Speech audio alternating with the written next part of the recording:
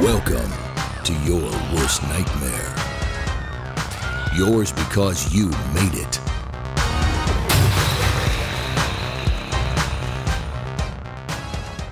Hey there, this is the Zombie Night Terror level editor. I'm just going to do a quick overview of the panels and menus to get you a general sense of how it works and what you can do with it. Also, happy Halloween. Yeah, I know, I'm excited. Clearly. Tone of my voice. There are three main components to this editor. There's top toolbar, a left brush toolbar, and a right layers panel. So you can actually see on the top toolbar there are three main tools. There's paint tool, select tool, and edit events tool. With the paint tool selected, you can use different types of brushes to paint out your level in the paint panel on the left. You'll see that there are two types of these brushes though. There's a tile and a prop brush. The tile brushes are tile based, which means they're always on a grid.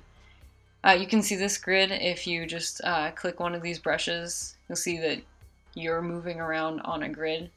But you probably want to see this grid, right?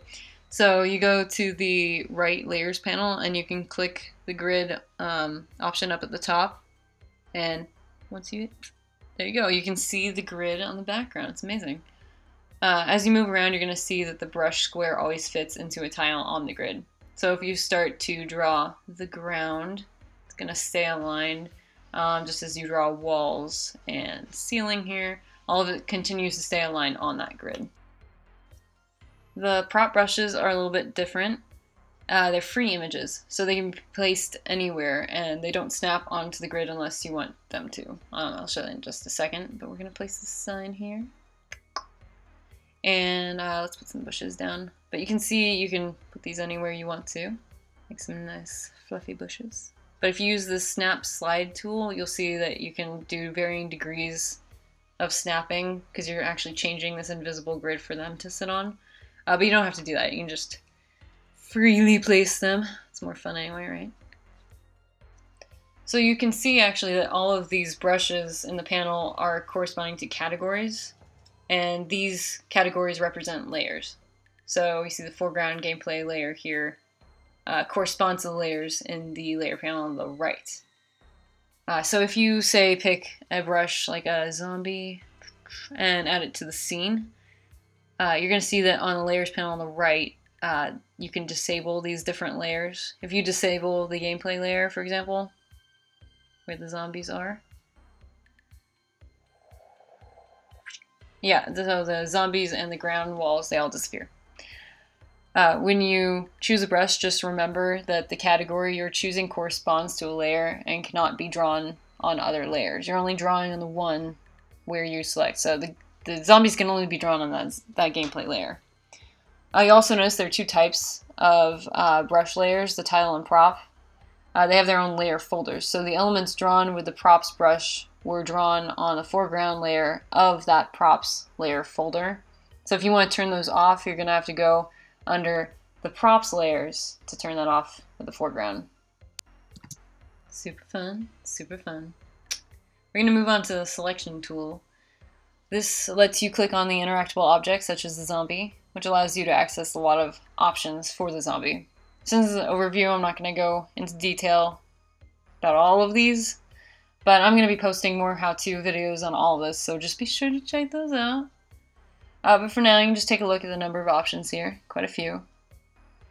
But I'm going to go over just a few of these with you, just so you understand the basics of this.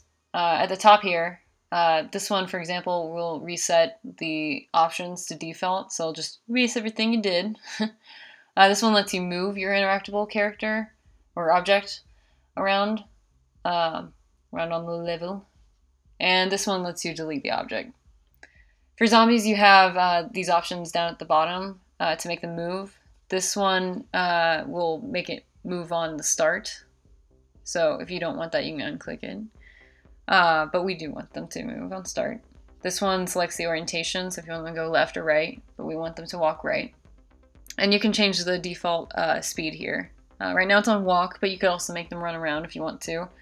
We're just going to leave it on walk, just because that's how we want it to move.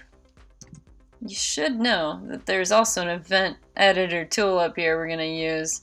It allows you to make links between interactive elements. This is how you're going to make the level interactive. Kind of your best friend, you know, if you want people to play your level. Otherwise, you're just making people watch cutscenes, which is cool, but not as fun. So to use this, we're going to go ahead and select a trigger.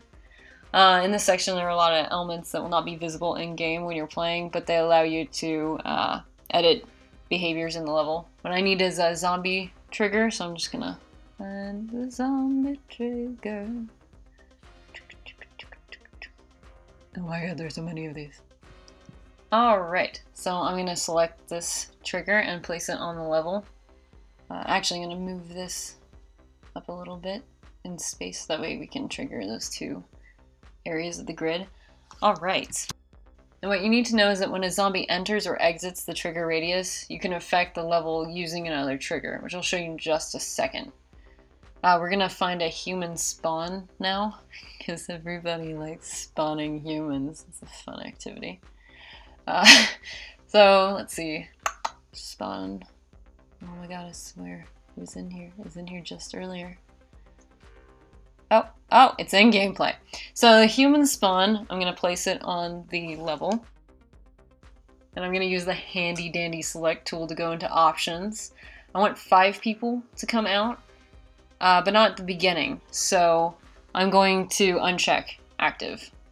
I do want them to move at the start when they exit the door, and they should be going left, because who doesn't want to walk into a straight line of zombies?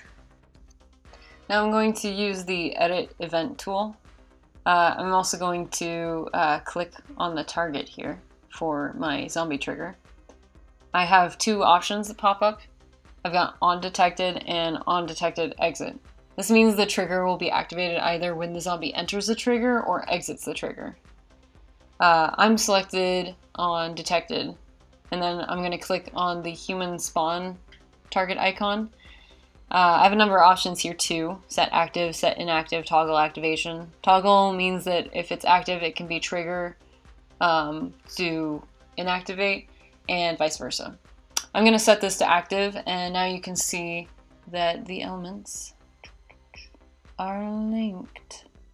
When the level is played, basically what I want to see is for the zombies to pass this trigger, and then the humans start spawning out of the door. So I think it's time for us to test this graphically insanely cool level. If you want to test, you're just going to need to go to the top right corner and click the play level button in the level editor. Here we go. Loading up.